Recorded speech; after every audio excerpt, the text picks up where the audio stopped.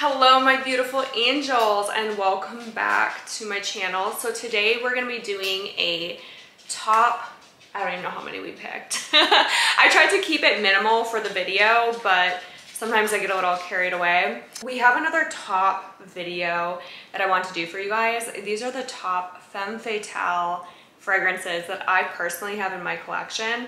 There's a billion more fragrances that came to mind immediately when I thought Femme Fatale, and maybe I'll do those in a separate video down the road when I end up purchasing them or get through these and kind of want to do something new for you guys, because I feel, and I don't know if this is true, I feel like sometimes it can get redundant with the fragrances I have. I do have a lot of perfume, like a lot of perfume, but I feel like you guys have seen a lot of my perfumes time and time again, and I could be totally wrong about this, but if they seem redundant, let me know and I can definitely branch out, because I have so many other like fragrance testers.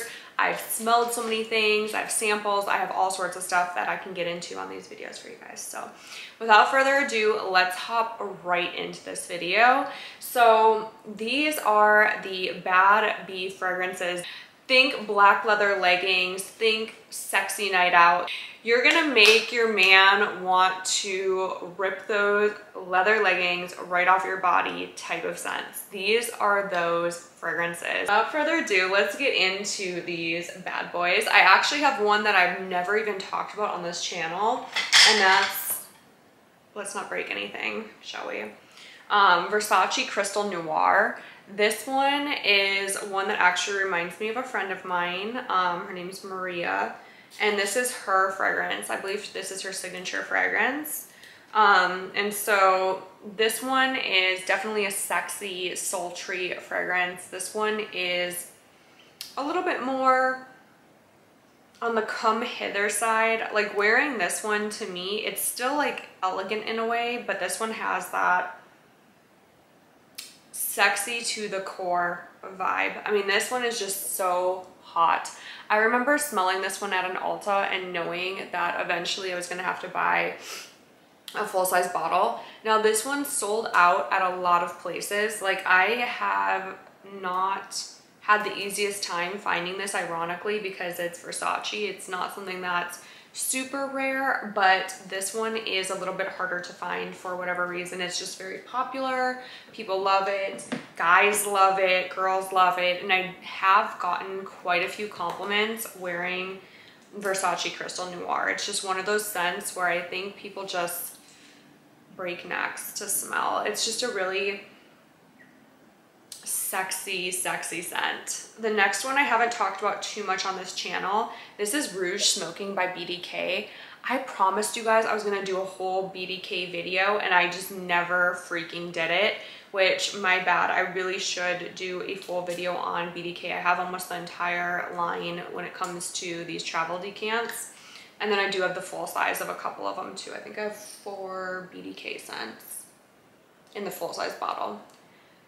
I've worn every single scent of BDK, and I will say that this one is definitely not for the faint of heart. This one is very, like, it can be a little challenging for some. This is not a blind buy at all, but Rouge Smoking is very sexy. It's slightly kind of like cherry incense, like a burning cherry type smell. This one is so hot to me. Like, I don't normally like cherry scents. You guys know how I feel about Tom Ford's Lost Cherry, Electric Cherry, and all the cherries after. This one to me is cherry done right. It is very, very, very sexy. I mean, there's just no words. It's almost like kind of like an ambery or a warm, kind of sugary type of smell. It's very distinct. I know if I smell anyone wearing this, I'll know exactly what it is. It's not one where I'll have to like second guess myself. It's not like any designer scent you can buy out there. If you like unique perfumes and you like kind of that like, I don't want to say it's incensey, it's definitely not incensey. And I'm not going to put notes on the screen because I want to like describe perfumes in a way that how it makes you feel versus just telling you guys the notes that you can go look up on Fragrantica. But this one is just really sexy. I feel like this is more of a winter scent for sure. I wouldn't really necessarily feel comfortable wearing this in high humidity. Just personally, I feel like this could be a little too much, a little too cloying in a very high humid environment such as Florida. But in the winter time, this one would be a hot cabin scent. Like, I'm picturing like going back in time in Utah, this would have been a top born scent. I would have put some body oil on, sprayed a little bit of this on, and literally would not be able to keep his hands off me. This is like a really, really sexy scent. And I feel like guys really do like this scent too. It's kind of like this, if lipstick were a fragrance, but not like a traditional lipstick. This is like a new modern sexy style lipstick with black leather leggings again, and like maybe a little bun. This would be it. It's definitely something you can wear also dressed up. So if you were like going somewhere like an event, this would be a really good fragrance for that too. It's very unique. The next one we're going to talk about is one that this was my most ratchet of ratchet seasons. This is Hypnotic Poison. This one is so nostalgic for me. This was my like post high school, so I guess you could say like 18, maybe even younger than that actually. I want to say like 17, 18, 19 into early 20s. So like I think 21, 22 I was still kind of wearing this. This is a vanilla fragrance. It is a darker vanilla. It is kind of mysterious. But this one to me, it almost has like a little bit of like a plasticky smell to it. This one I spray on and I immediately feel like it's just about to be a wild night. This one for me is super nostalgic. I do not wear it often. If you could see the actual bottle, that's why I got a small bottle of it. The bottle is, I mean, actually, to be fair, there's quite a bit gone. I don't know why. I really never reach for this perfume ever, but maybe I should start. This one is a sexy vanilla through and through. I wore this so much. I've had big bottles of this. I've had every single flanker of Poison. Poison to me was a staple. I've literally gone through so many Dior bottles in my lifetime. I can't even begin to tell you. If you knew me back then and like into my early 20s, Dior Addict was actually a perfume that I wore for a very long time. All my sweaters, jackets, winter attire smelled like Dior Addict. It was like my winter scent for like eternity. I started wearing it when I was like 16, like 15, 16, and I wore it all the way through to like my late 20s. It's just a really, really incredible scent. That would actually go along into this category, but it's not as feminine, in my opinion, as Hypnotic Poison. Hypnotic Poison is just the sexiest, like little black dress, like, you know, she's going out and she's gonna have a good time type of scent. It is just a very seductive vanilla, and honestly I'm like making myself want to wear this more and more just by talking about it. Like, I'm reselling myself on Hypnotic Poison because it is just so good, and literally I've used this for years, and even through some of the changes it still smells pretty much the same as it did back then. And I've had this bottle for like maybe a year or 2 years. It's good. Like, it's good. Dior, I feel like Dior as a fragrance house has a lot of really great perfumes to offer in the designer price point. And I mean, you just really can't go wrong. Like, when I do my Mother's Day video, I'll talk about more of like the florals for you guys, like the fun florals that Dior has to offer, because they do perfume very, very well. I can't say that for every single house or like every single designer brand. I feel like Versace is very hit or miss. Valentino, again, very hit or miss, but Dior is just one of those houses where I feel like they do it right. The next one is Kayali Elixir 11. This one is very incensey. This one is very... this is just very seductive, very, very seductive. The brand is like incredible. If you have smelled Kayali before, you'll know that they're very unique. They are a niche perfume house, but they're at an affordable range. So I really truly love Kayali. I think if you're just getting into perfume, Kayali has something to offer for everybody. So they have like the really easy to wear like coconut one. I have it and I don't wear it enough, but I'll probably wear it more in summer. The bottle's like almost gone, but I really don't wear it too much. It's just a little travel like this. But Kayali has something to offer every single person. There's pink diamond pepper, which is kind of like a sweet woody, which is a good like everyday. It's a very much a compliment getter. All the way to, you know, they have the vanilla 28, which is like everybody and their mom and their grandma and their dog, and like just everyone wears vanilla 28. I feel like it's very like played out in a way. I mean, do you? Fragrance will always be one of those things where if you love it, wear it. Who cares what anyone else says? I still love Baccarat Rouge 540, and I know that everyone's like, oh, it's so outdated, it's so played up, and there's so many like flankers of it, or not flankers, but there's so many like spin-offs of it and dupes. I don't care. I love it. I think it smells so good. It gets so many compliments, and to me, when I smell myself wearing it, I feel sexy, I feel amazing, I feel confident, and so I'm gonna wear it. Same for you. If anyone tells you a perfume is trash or it's played out or whatever, like, who cares? This is about you, and this is about what you like and discovering what you like. So anyone who has anything negative to say, like, bye-bye. We're doing us in this lifetime, and so find perfumes that speak to you. Vanilla 28 is very popular. You will smell it on other people if that is something that you're attuned to and you can pick up on scents. It's a very popular scent, and in fact, I do get quite a few people on Instagram who tell me that that's like one of their favorite Sephora fragrances. But I think if you're looking for something a little bit different, a little more unique, and you like kind of that incense vibe and smell, which I do not. I'm not an incense girly, but I will mix this with other Kayalis to kind of make it more Celia friendly. But I do think this is sexy, and I do actually like this a lot on other people, and I do actually like this on guys. So, you know, it's perfume is always subjective, and you're going to find stuff that you like based upon, you know, past experiences and emotions. And so what may not work for you may be something that you love on someone else. So this one, incredible fragrance, not something I reach for, but an incredible fragrance. The next one we're going to talk about is Loubiton. This is Loubirouge. This one has the little Loubiton heel at the top of the world. This one is sexy. This one's hot. This one is just really, really, really beautiful. This one has a very unique scent to it. It's almost unlike anything that I've smelled on the market. My only problem with this is that it doesn't last. I feel like I can't smell it past like hour 4 or 5.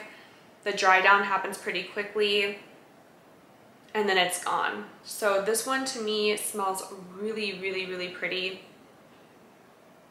It has this like warmth to it. There's like this warmth to the base that's just really gorgeous.